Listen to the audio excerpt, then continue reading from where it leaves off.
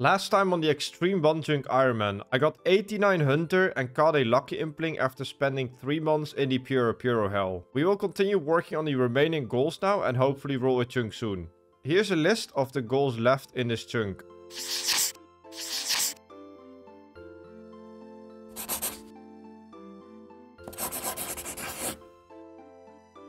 There's a big level 81 farming. I have been farming for over 3 months now. And we only need one more to go. And I finished a chunk goal. I can plant a torso seed. Started working on crafting a bit. And in between the crafting I've been ranging some guards. And there's level 64 ranged. We need level 70 in this chunk for black d'hide. So that's some nice progress. Over halfway. Got my first thieving level from this crafting grind. Level 82. Very nice. This is actually okay thieving XP per hour, so I probably will get quite a bit of levels here. And that's the first crafting level coming in, 78 crafting. Getting around 10k XP per hour right now. And we need level 84, so this will take a good bit of time. Got another thieving level, 83, but I missed it. It's really easy to miss the levels, because I'm constantly world hopping for the gems. But yeah, making some good progress. There we go, there's another talisman. I've been hunting these for the charges. I will dismantle this amulet and that will give me 100 fangs. So I have well over 150 teleports. The reason I need the teleports is because I'm teleporting from the farming patch to the market. So I can switch between crafting and farming. Because I still have to do my farm runs every hour for the last farming level. There is level 65 ranged. Very nice. I can now unlock a bunch of shit, but that's not gonna happen. And yeah, that's 5 levels to go. I've just been AFKing some sand crabs. I have a lot of editing to do, so maybe I can go all the way to 70. We'll see. There's another level, 66 ranged. 51k to go. These levels don't take too long. I think I'm getting like 25k per hour, so should be getting quite a few levels here. There's level 67 ranged. 3 more to go. I think I may as well go for level 70 right now. Gonna stay here for maybe 2 or 3 days and finish it up. Let's do it. Level 68 ranged. There we go. 69 ranged. 1 to go. And there it is. Switch to Dagonots. There's 70 ranged. I can now equip black dragonhide armor, which is part of the requirement. I don't have any of the armor yet, so I can't complete the goal. But I'm 1 crafting level away from being able to make black d'hide vamps. So we will complete that goal very soon too. That is another chunk requirement completed. Almost. Before we continue with the next goal, this episode is brought to you by Factor. Factor is a meal delivery service that provides fresh, healthy and delicious meals directly to your doorstep. Factor cuts out stressful meal planning and extensive prepping, so meals come together in minutes, which takes the guesswork out of what you want to eat for breakfast, lunch or dinner. Factor even offers meals for those looking to do keto, low calorie or vegan and vegetarian lifestyles. And Factor helps you avoid fast food and ordering in with no-nonsense delicious foods that are ready quickly. With Factor's chef-prepared meals, you always know you're eating well, so you never have to opt for something that isn't good for you. Factor meals arrive pre-prepared and are ready to eat in 2 minutes or less. And their meal plans offer variety with a weekly rotating menu with 35 plus meal options and over 60 add-ons like smoothies, keto shakes and desserts.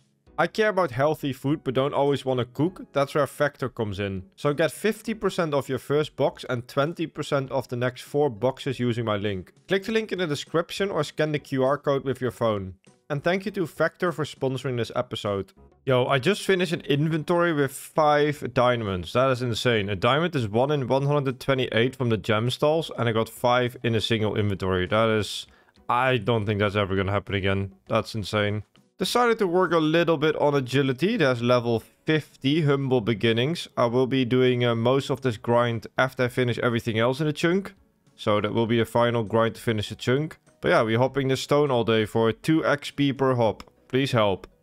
Missed another level, but there's 80 for thieving. Very nice. I think I will get level 90 or higher from this, which is going to be really nice for future thieving requirements. Alright, I'm going to make all of my black d'hides into craftable d'hides. These are all from implings, from magpie and ninja implings. And I am 10k away from 79, which means I can make black d'hide vamp bracers. So let's run all of them to the Forthos dungeon d'hide tanner. And we should be able to get a lot of crafting XP out of that. So here we go. We are in the 4th house dungeon. Here is someone called Eoden, and he will tend the hides for me. So I'm just going to run back and forth and make all of it into D-hide. And there we go. There's level 79 crafting. I can now make vamp bracers. And I have tanned pretty much all of the D-hides. So let's start making some of the vamp bracers. There we go. So we have almost 1000 D-hides. So that's like 85k XP. And that is a new bestest slot. And that's also technically the 70 range requirement completed, because that is a piece of black D-hide armor. I used all the D-hide and did another few days of crafting, and there is level 80. Huge level. 4 levels to go. This grind is actual hell. I really don't like world hopping grinds. It's definitely not as bad as the hunter grind, but man, world hopping all day is really rough. 82 farming after almost 4 months of farming in this one Hosidius patch. That took a while. We are done. We can +3 boost and plant a dorsal seed. That is a huge level, so we can boost up. There we go. We just have to farm that now, and then the requirement is complete. This was the biggest and longest chunk goal, but definitely the most passive one, because I just did farm runs every hour. But yeah, we just have to plant this, and then it's officially completed. Alright, it's the next day. It did not die, so let's harvest this. 225 XP each, that is a lot of XP. And that is officially the chunk goal completed. Very nice. We are in a chunk picker. Let's tick off the farming requirement. And we can also complete the range one, because we have equipped some black D-hide armor. And we can also complete the vamp bracers task. There is another thieving level. 86 thieving. I did not miss the level this time. We are definitely getting 90 plus thieving. This is going to be insane. I'm getting like 10k crafting XP per hour and like 30k plus thieving. So it does add up. Alright, I've been hunting this stupid bronze spear for like half an hour. And I finally got it. I got a bronze spear from hobgoblins. And I need this because I will be making a thingy I can plant in a patch, a scarecrow. And if I put this in the flower patch, my sweet corns will never die, which is going to be useful in the future. I want to continue farming all my seeds. There will be more farming requirements coming in the future. And I'm almost through all of my watermelon seeds. And after that, I will be putting this in the patch. I have almost 10k sweet corn seeds still from the hill giants. So yeah, that's going to be a lot of farming and cooking XP. So we prepared a little scarecrow.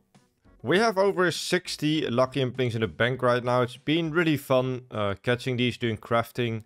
Something on the side to work on, a little stacking project. And I think I'm going to keep catching these until I finish crafting. And then probably open all the lucky imps. That should be some fun deal content. Just got level 87 thieving and 1575 total. What a grind. There's level 81 crafting. Very exciting. 3 levels to go. And each level takes like 3 days of doing crafting all day. I'm usually getting like 12k, 13k per hour at the end of the day. Definitely an interesting way to train crafting. So I've discovered an improved way to train crafting on this account, which is awesome. Before I was just camping this one stall north and I was just world hopping and thieving from this one stall. But now I'm going back and forth between the 2 stalls on the market. And that means I have to do 2 times less world hopping. So I can do this for much longer per day. And I'm actually getting slightly more XP per hour, it seems. I'm averaging like 14k per hour with this method. Maybe because I have more agility levels. Because I tried this when I was like level 70, but it wasn't really working that well. But maybe because I have high agility now, I can keep up with my run energy better. And it's also a lot more fun. I really dislike world hopping. So now with the fewer world hops, it's a lot more bearable. And I get some bonus XP, so that's a great discovery. And to add on to this, I found another improvement to this method by bringing forestry rations and an axe. Every time I would get attacked by a guard, I would try to chop the yew tree next to the stalls. And I would sometimes get 20% run energy back. Forestry rations have a 30% chance to get you 20 run energy when you chop a log. And a lot of people don't seem to know what this does, but yeah, it's this weird green chocolate bar looking thing in your inventory. You can make it with the forestry minigame. It's really easy to make, and it's actually a great way for early Ironman to have some source of run energy restoration. And yeah, I use it for the crafting method. There's level 82 crafting. Very nice level, because that unlocks black D-hide chaps. Let's go and make some. I've saved some D-hides. And there we go. That is a new Basin slot and a chunk task. Black Deite chaps. Completed. Just a body to go. And then we complete both this one and this one at the same time. So we only have agility left after that. Looking good. Looking good. And we've been in this chunk for 147 days so far. I missed a level, but there's 89 thieving. Huge level. Getting very close to that level 90. 25k sapphires. Oh yes. And we get 6k emeralds as well. Not too long ago. How much is that worth it? Let's see. 25k emeralds. I mean sapphires, let's see. Okay. 5.5 mil. Right, not bad, not bad. No, I missed a level, but there's 90 thieving. And it looks like I will be getting 91 too from this grind. I still have a little bit of crafting to go. That is crazy. There we go. 83 crafting. One more to go. How much XP do we need? 278k, okay. Alright, that's like a few days. Any unlocks? Ooh. Amethyst, bolt tips, and black dragonite shields.